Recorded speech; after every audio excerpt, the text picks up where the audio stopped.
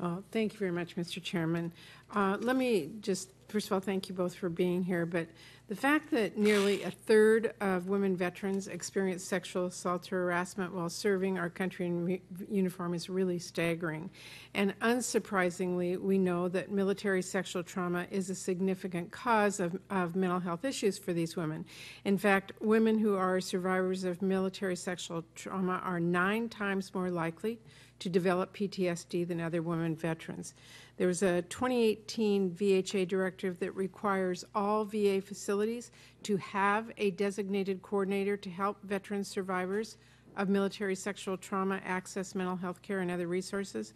But in my home state of Washington, the Puget Sound VA, which treats, by the way, more than 65,000 veterans, does not have a full-time person in this position, which seems notable for a facility of that size and a position that's so important. So, Dr. Miller, I want to ask you, what steps is VA doing and taking to make sure that all VA facilities, including Puget Sound VA, have enough resources to assist and reach out to survivors of military sexual trauma?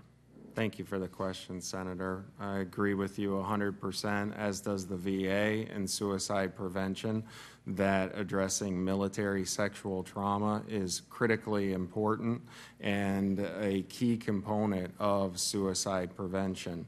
Exactly what you said, there is increased risk with regard to suicide in this area.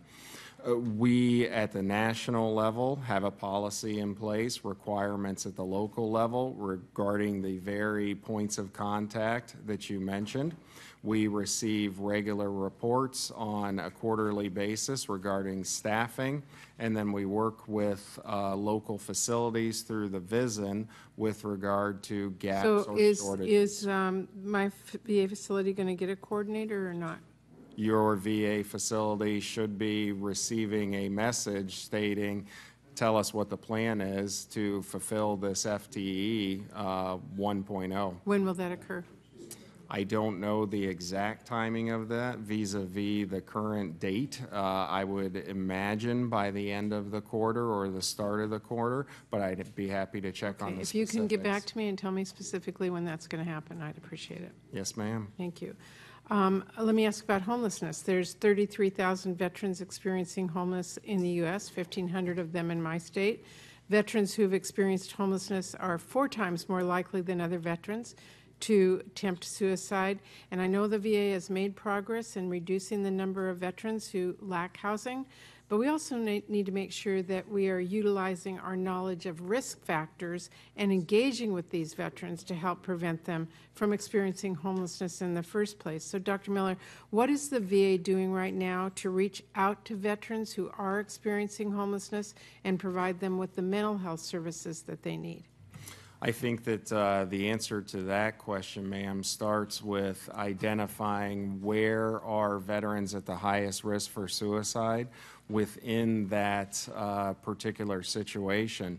And what we've learned is that veterans are at the highest risk for suicide 30 to 60 days prior to homelessness status or losing their home.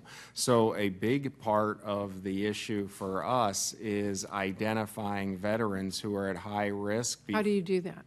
I think that it's an issue of measuring and monitoring through the homeless program office at the local level up to the national level. It's happening. I don't think that it's perfect because it's very difficult to identify 100% who's at risk within 30 to 60 days. We had a situation that we faced this week where I assisted along with some other colleagues, a veteran and his spouse who found out within 5 days that they were losing their home. We put them in direct contact with resources and assistance, but the timing can be very short.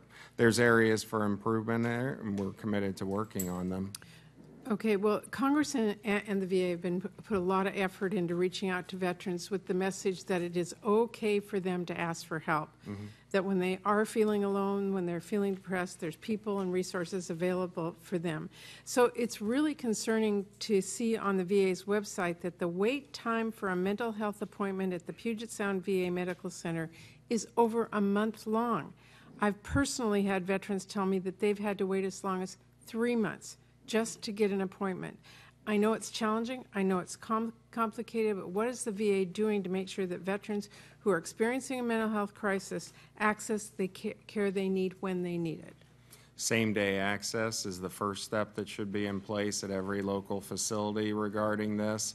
Following same-day access, attending to staffing and ensuring that staffing can accommodate the demand.